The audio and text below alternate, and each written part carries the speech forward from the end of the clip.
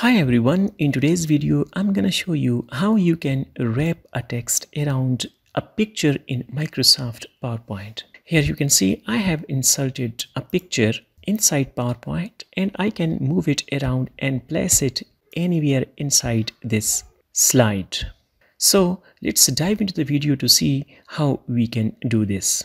First, you need to go to Microsoft Word document and insert a text into your document that you want a picture to be wrapped around.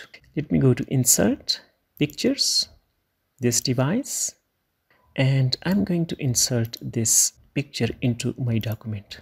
Press the Shift button, hold from the corner and drag it down to reduce its size proportionally. Now you can go to wrap text right from this ribbon and click on tight, or you can check the other options as well.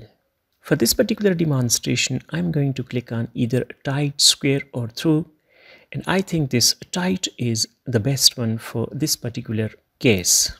Now you can move around your picture and place it anywhere you want. Let me place it right over here. And let me adjust it. Now double click and you can go to picture styles, and I'm going to choose this style, soft edge oval. Now you can save your document, so let me save it. Open your Microsoft PowerPoint document, click on insert, and here you can see we have this icon object.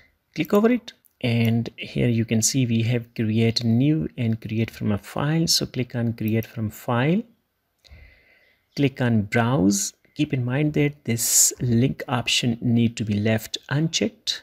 If you are gonna check it, then you will have to go repeatedly into your original document, that is Microsoft Word, to edit it. Go to browse, desktop, and this is our file, new Microsoft document. Okay, again okay, and there you go.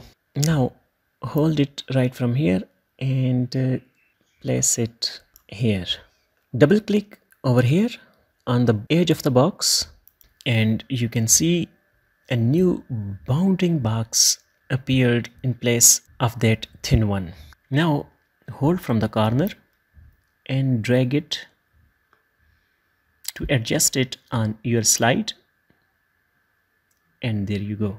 Now the text is too small for this slide, so select the text, change its font to New Time Romans, increase the font size to, let's say, 18. I think that is enough. Now you can just click on your picture and move it around and place it anywhere inside your slide. Now let's go to slideshow, and there you can see how beautifully it is placed over here. You can use this option if you are going to create flyer, brochure or a poster, but for a presentation I would not suggest using this option. I hope you have found this tutorial useful. Please leave a like, subscribe, and thanks for watching.